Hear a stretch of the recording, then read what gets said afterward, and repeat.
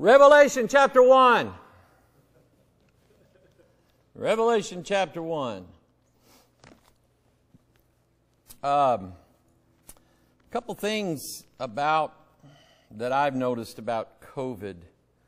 I mentioned the loss of smell, the loss of taste. It does, that affects your appetite greatly. And I noticed, I think it's altered my taste buds to some extent. You know how sometimes you don't like something and then one day you wake up and you're going, I want to try that. And you like it all of a sudden. And kids, it won't be hot dogs and pizzas and hamburgers the rest of your life, I promise you. Yeah, you'll be wanting green beans one of these days. And you'll be going, oh my goodness. So anyway, yes sir. Yeah, I hear you. So anyway, but it altered, I think it's altered some of my taste buds. And there's some things I just don't want anymore. There's a favorite cereal I used to eat all the time. I hardly touched it since I got sick. And one day Lisa asked me, she says, is there anything you want from any place? Because she knew I wasn't eating. And it was starting to worry her a little bit. And I said, you know what? I've got a craving for a mushroom. So she got me a Hardee's mushroom Swiss burger. And I've been eating them every day now. Yeah, I'm like hooked on them. So I'm like craving, or what is it? Carl's Jr. in some places. Anyway, I've been craving those thick burgers. I'm going to stop and get one on the way home today. Anyway, Revelation chapter 1. Let's go to the Lord in prayer. Father, we ask your blessing on your word today. And we love you and we thank you for allowing us to be here today. Bless all of those watching online, all of our church family everywhere. Lord, just open up your word to us in Jesus' name. Amen. Revelation chapter 1. Let's pick it up in verse 10. There's been something I've been wanting to show everybody for a while, and I just keep adding and adding and adding to what I see in Revelation chapter 1. And I knew I was going to do this because I can't help myself. If I see something in the Word of God, boy, I just want to get into it and let's taste it and see if it's good or not. But anyway, John really starts this out midway in the chapter 1, and he starts telling the story of what happened. And he said, verse 10, I was in the Spirit on the Lord's day, and heard behind me a great voice as of a trumpet. Now he's on the Isle of Patmos, and he's been put there because he's preaching the gospel. And the tradition tells us, we don't really have this in the scriptures anywhere, but we know he was on the Isle of Patmos because he says for the word of God. So we know he was there in exile. And the historical story is that, JR, they tried to boil him in oil. That was a punishment that they gave to people, was they would have a big pot full of tar, and people that they were going to punish, they would throw in there to kill him. Well, it didn't kill him. And if you remember, when Jesus was sort of giving out blessings to the disciples there before, and Peter's like, okay, you gave me mine, Lord. What about John? What are you going to do for him? And he said, if I'm going to have John tarry until I come, what is that unto thee? And so John, from what we can see, was the only apostle who lived out a natural life. Died somewhere in the mid-90s, and he was probably somewhere in the mid-90s in age. He was probably born about the same time as Jesus, and he was way up in his 90s, and he probably died a natural death, died of natural causes, sort of like Moses did. They tried to kill him, didn't have any effect on him. I don't know how he got out of that. I don't know if I'd want to die in a vat of oil or live through a vat of oil. I don't know. But anyway, he lived through it. God blessed him, so he's on the Isle of Patmos because of the Word of God. They wanted him out of the way. They wanted the preacher gone. And that's sort of how things were at the time. And I know some people that want us gone. Amen?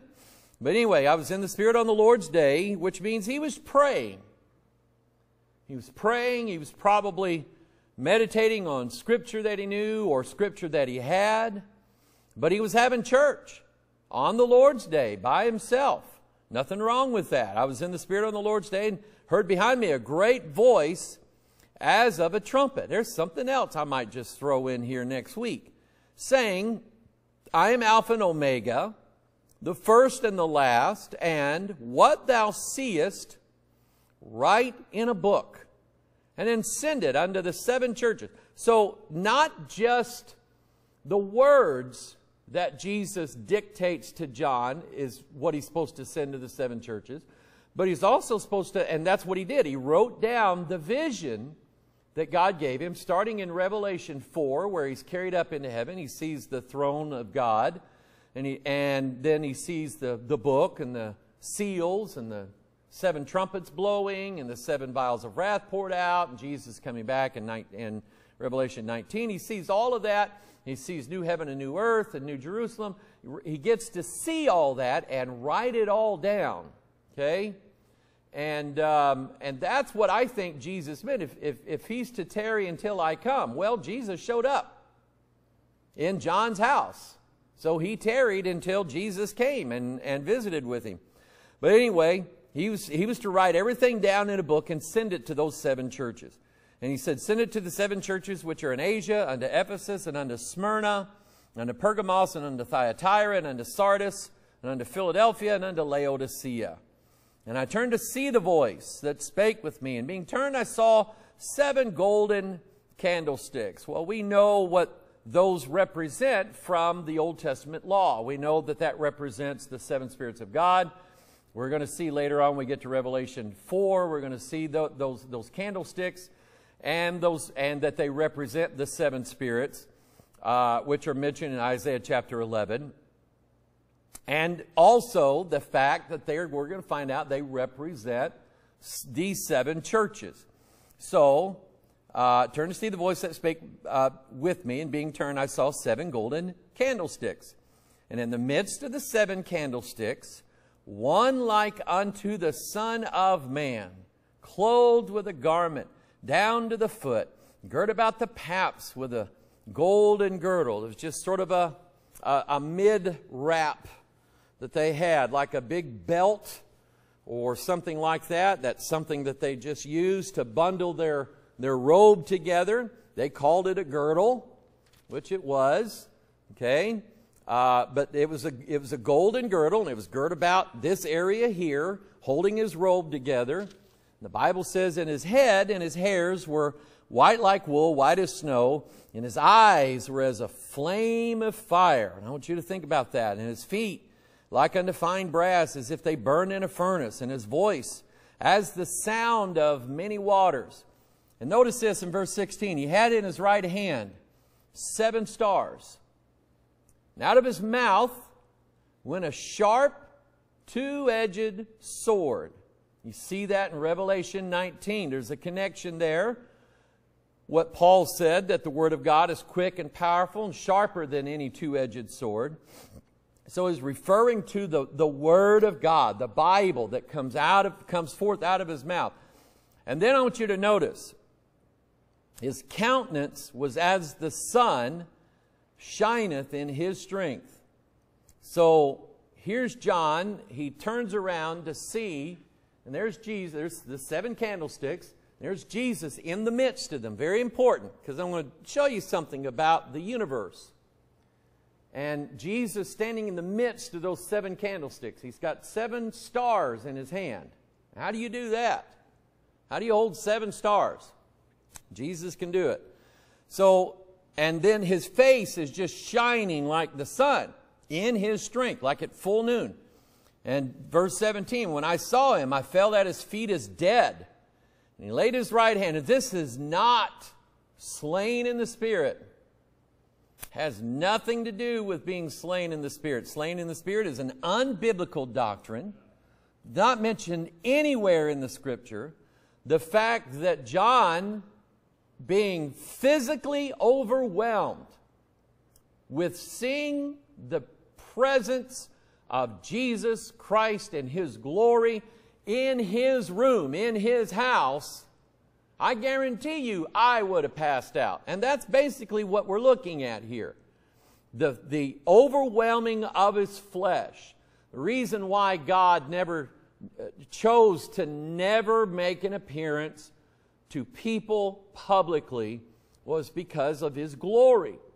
And He tells Moses, you can't stand to see my glory. You can't stand to see my face because it'll kill you. So here, just Jesus, the Son of God, standing there in that room was enough to overwhelm the senses of John, and he fell at His feet as dead. And He laid His right hand upon me, saying unto me, fear not, I am the first and the last. I am He that liveth and was dead, and behold, I am alive forevermore. Amen. And have the keys of hell and of death. Let me just ask this question. Have you ever heard the idea that Jesus, when He died on the cross, went to hell and took custody of the keys of death and hell? Have you ever heard that one? You ever heard that before? Melissa, you ever heard that one? Anybody? I have. I've heard it probably dozens of times, okay, from people. I have absolutely no idea where they got that from. No idea. I do not see any place in Scripture where Satan had the keys to death and hell and wouldn't give them back to God. So Jesus had to die, or He had to shed His blood, or He had to go to hell, and He had to beat the devil up. And let me tell you something, the devil right now is not in hell. He's not there. Okay? So I don't know.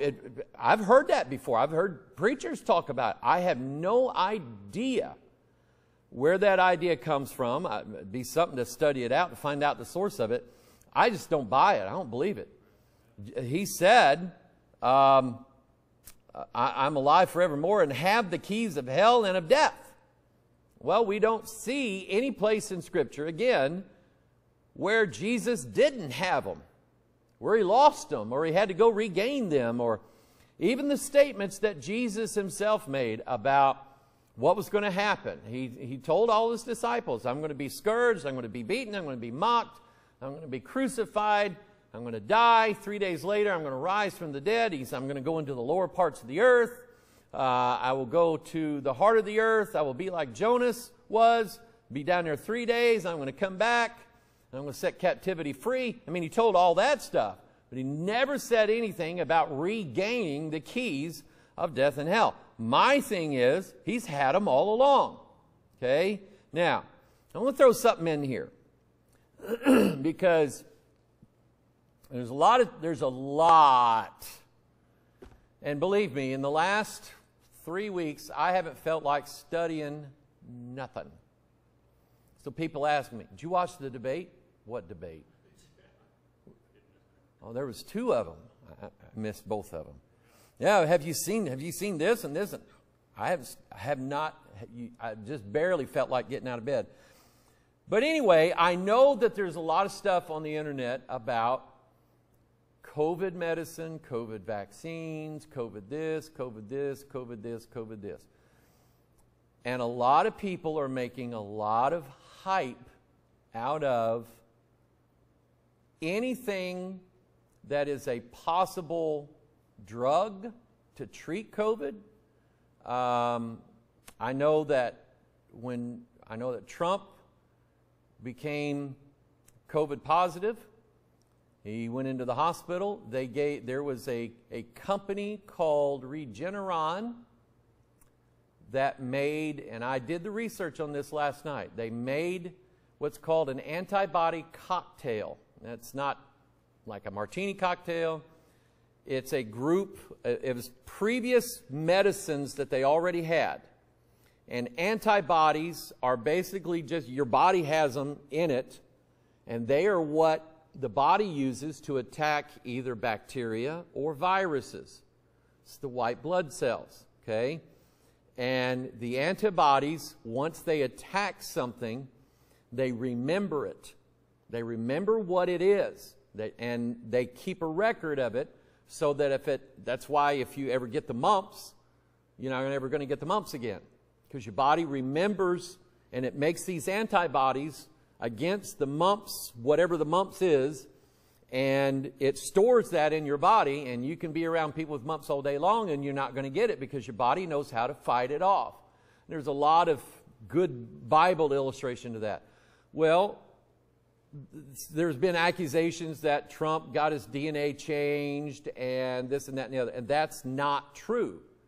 Because when you get antibodies given to you, the way he had it given to him, those antibodies were designed to attack, number one, the COVID virus. Number two, they were designed, and this was what's neat, they were designed to inhibit, what did they call it?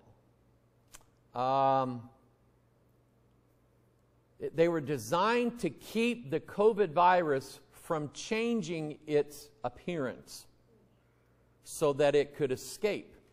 Because viruses have the ability to do that. Once they realize that they're under attack by the body, some of these viruses can change appearance. You think about that. Okay? There's all kinds of stuff going, oh, wow, that is cool. Okay? And that's how they escape the body, knowing or whatever vaccine they come out with this year for the flu won't work next year because the virus will change. It'll transform. It'll transmutate itself so it's not recognizable.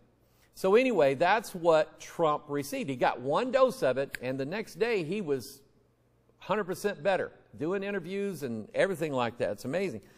So after doing the study and the research on that, unless there's something that I haven't found out yet, if they would have offered that to me, I probably would have taken it. Because I'm telling you, I have never been as sick as I have been these past few weeks. Never in my life have I been this sick. And I didn't have the full effects of what COVID was. I didn't have the body aches that go along with it. I was just drained physically, couldn't do anything, anyway. But I've never been that sick before. And, of course, Brother Wayne, it took his life. And so if there was a medicine out there, God bless it. Now, here's why I'm saying this. Yes, I've told people to watch out for things that alter human DNA. But let me say this, okay? How many churches, just on a percentage, how many churches don't use the King James Bible or any Bible from the true vine anymore? 90%? Let's say 90%. Okay? The devil has done everything he can to eliminate the words in this book, which is God's DNA. Okay? But he can't. He can't. He's tried everything in the world. He will continue to try to eliminate this book from this world, to alter it, to change it, to take things out of it, to cause it to be wrong somehow, some way. Okay? Now, he would like to have access to what's in this book to change it. But it's sealed. And who is the only one who can unseal this book? The Lord Jesus Christ. He's the only one. Okay? So I don't get all worried about some company. And yes, this particular company is working just like every other pharmaceutical company in the entire world, getting the license to be able to use CRISPR to alter DNA. The thing is, it is not easy to alter the DNA of a living being permanently. It's not easy to do it because whatever living thing it is, let's say it's me, if my DNA gets altered every single day, pollutants in the air, sunlight, solar radiation, things I eat or whatever, those hearty sick burgers probably do it. They damage my DNA, but my body has a built-in mechanism to repair the damaged DNA and to get rid of it, to get rid of the bad DNA, throw it out, get rid of it, and rewrite it so that it's been corrected. And that's this. It has the ability to stay preserved. So my DNA gets changed tens of thousands of times every single day, but when I go to bed at night, I still have the same DNA as I did when I was born. Okay? Now and I'm trying to say this to people, to not give yourself over to fear. Okay? Don't give yourself over to fear that everything that's coming out right now is the mark of the beast. That's YouTube hype. And I refuse to do it. Okay? So it's just not that easy. Remember, there is coming a time when I believe everybody's DNA is going to be altered. Who's holding the key to that right now? Jesus Christ is. At some point, He's going to yield it over. Okay? But He hasn't done it yet that I know of. We still got some things, I think, before we get to that point. So anyway, I just want to throw that in for whatever it's worth. I don't like to see people living in fear of everything they see on the internet, because you get overloaded with it and you think everything now that's out there is going to kill you, it's going to alter your DNA, it's going to give you the mark of the beast, and you're not going to know about it. People, God's people are going to know. Now, if you're not God's people, you should be scared. I want you to be very scared. But if you're God's people, don't give it another thought. Okay? God will take care of you. God will make sure you are right. Now, he mentioned that his face, his countenance was as the sun shineth in his strength. Turn to Exodus 34.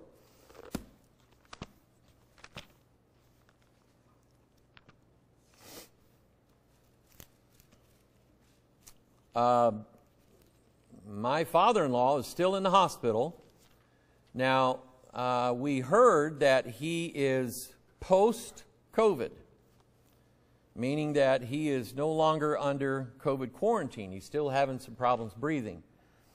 But if they were to offer that to him and he would ask me, should I take it? I would say, yeah, give it a try. I don't live in fear. Remember what Jesus told us. He said, you shall take up serpents. You tread on scorpions. If you drink poison, it won't affect you. Okay? Jesus made promises to us that He wouldn't let that happen to us. He made those promises to us. And people, abide in His promises. Abide in His Word. And not in YouTube and Facebook. Unless you're going to watch Bethel. All right? Anyway, Exodus 34 verse 29, it came to pass. And here's a picture of it. Old Testament picture of what happened in John's house. Came to pass when Moses came down from Mount Sinai. Now he's coming down from heaven with the 2 tables of testimony in Moses' hand. When he came down from the mount, that Moses wist not that the skin of his face shone while he talked with him. He didn't see his own face shining. And when Aaron and all the children of Israel saw Moses, behold, the skin of his face shone, I would be afraid. I would go running. They were all afraid and came nigh him. Moses called unto them, and Aaron and all the rulers of the congregation returned unto him. And Moses talked with them, and afterward all the children of Israel came nigh. And he gave them in commandment all that the Lord had spoken with him in Mount Sinai. Until Moses had done speaking with them, he put a veil on his face. Why? Because his face was shining so bright that they couldn't bear to look at Moses' face. Moses is a foreshadowing of Jesus Christ. Here we have the lawgiver coming down with the book in his hand. That's what you're going to see by the time we get to Revelation 10, I believe. Here's the angel with his face shining like the sun with the book open in his hand. Okay? So I think this is a foreshadow of that. And verse 33, until Moses had done speaking with him, he put a veil on his face. But when Moses went in before the Lord to speak with him, he took the veil off until he came out. And he came out and spake unto the children of Israel that which he was commanded. And the children of Israel saw the face of Moses, that the skin of Moses' face shone. And Moses put the veil upon his face until he went in to speak with him. Now I want you to get this scene. Moses has tried to come down the first time with the tables of stone in his hand, 2 of them. The Old Testament, New Testament, the first coming, second coming, first witness, second witness. I mean, you have all that there. DNA, the crystal structure of DNA is like the tables of stone. So when Moses comes the first time with the law of God written down, Israel's down there they're breaking every one of those laws. Moses casts them to the ground. They're broken. And Israel still doesn't have the law. They don't have a covenant. So now Moses has to do this again. He comes the second time. That's a picture of the second coming. And he comes down again. This time, whenever there's light, there's revelation. Something is revealed. But a couple of things are working against the Israelites here. Number one, Moses stutters. Moses is hard of speech. They can't understand Moses in the way that he talks because he has a speech impediment of some kind. Whether he stuttered or he spoke like Sylvester, okay, or whatever it was, he had a speech impediment, had a problem. And so they couldn't understand him that way. And then they asked him to put a veil over his face so that that light did not shine on them. They're still in darkness. Okay?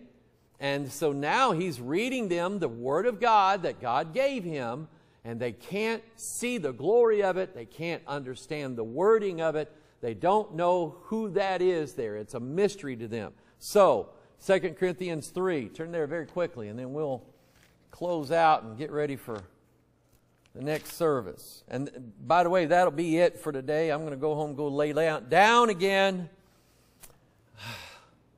I'm winded already. 2 Corinthians chapter 3, verse 7. Lisa said she could hear me during the funeral Friday. I was not in too good a shape. I was very, very, very, very weak. And she sent me she said, I can hear you breathing. Like that. So anyway, 2 Corinthians chapter 3, verse 7. But if the ministration of death, he's talking about the law. The Old Testament law was the ministration of death. The ministry of death. It brought death. Why? Because nobody could keep what was written there. Written and engraven in stones was glorious, so that the children of Israel could not steadfastly behold the face of Moses. You know what that means, don't you? It's like, Callie, you go out in the parking lot there and you look up and you can look at the sun for how long? 2 seconds. 1, 2. You can't keep looking at it. It hurts. You turn away from it. Okay? And think of that reaction. Here's Moses, the lawgiver, the bringer of the covenant, with the mercy of God. But they look at him and they turn away from him because he bears the glory of God on him. Okay? And John didn't have a problem with it. If you go back and read that, John said it saw his face shining, as his countenance shining as the sun in his strength. John didn't have a problem with that. He didn't go, I can't take this. He was enjoying it. Okay? So anyway, amen. Verse 8, how shall not the ministration of the Spirit be rather glorious? And he's saying more glorious. Like the two lights on the day 4 of creation, the two lights, greater light and a lesser light. Greater light's the sun.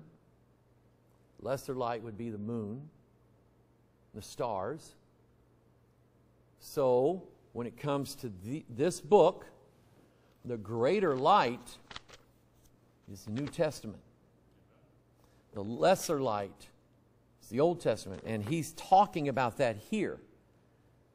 He said if the ministration of death was glorious, then, and that glory was to be done away, how shall not the ministration of the Spirit be rather glorious? In other words, more glorious. So, as bright as Moses' face shone, it eventually went away. But Jesus' light stays forever. Okay? And it's brighter. So, verse 9, if the ministration of condemnation be glory, much more doth the ministration of righteousness exceed in glory. For even that which was made glorious had no glory in this respect, by reason of the glory that excelleth. For if that which is done away was glorious, much more that which remaineth is glorious.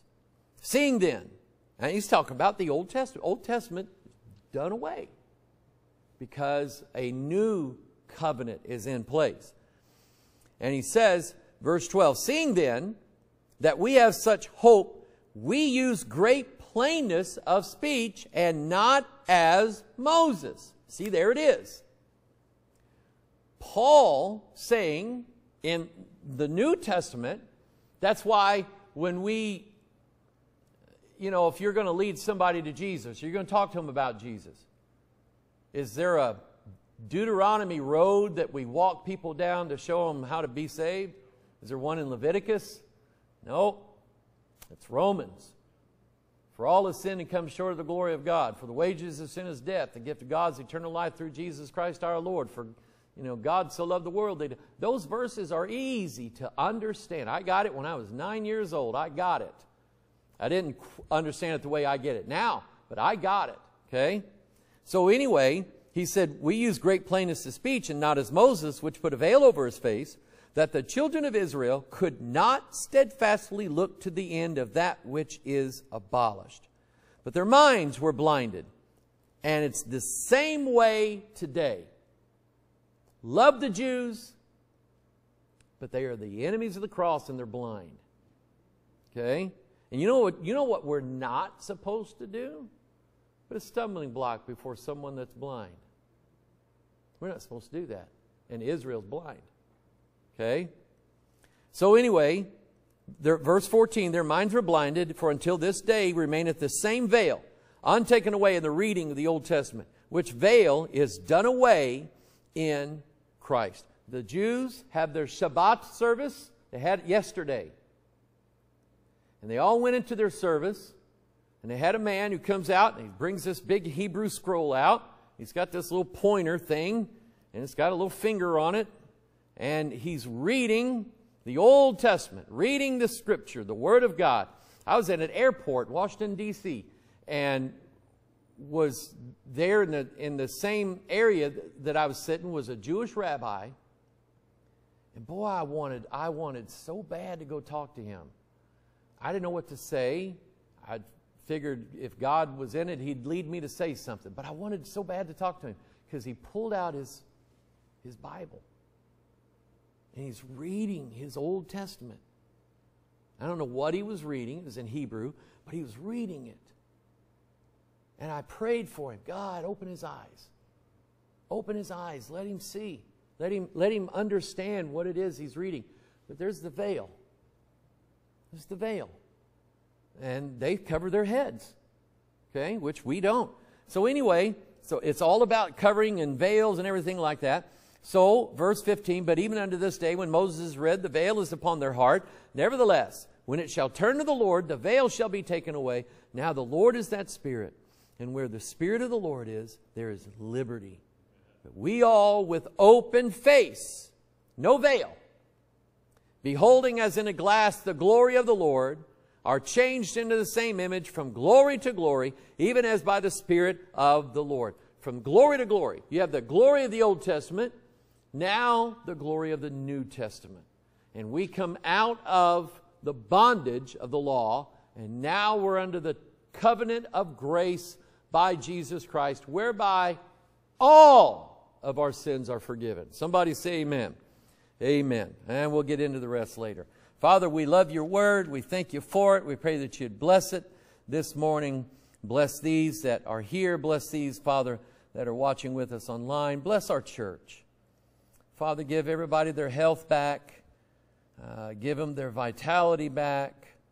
Their walk with you, Father. Just bless them. And open back up the doors of your house, we pray. And Lord, just bless this morning's service, we pray in Jesus' name. And all God's people said, Amen. Take a break. I'm going to go sit down, drink my apple juice.